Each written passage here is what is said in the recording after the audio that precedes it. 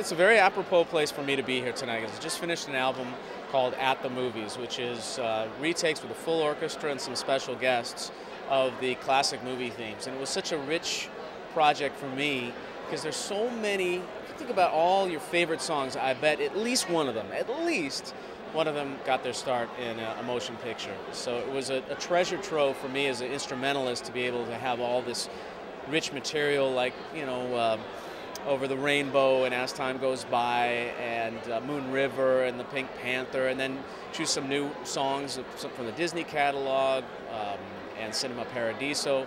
So we picked 12. It was the hardest thing I've ever done, but it's a movie album, so maybe there'll be a sequel. We'll see.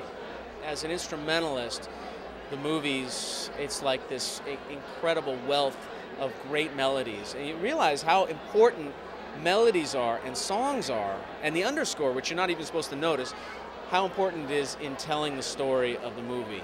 And I was always filled with respect for the composers, now off the charts respect.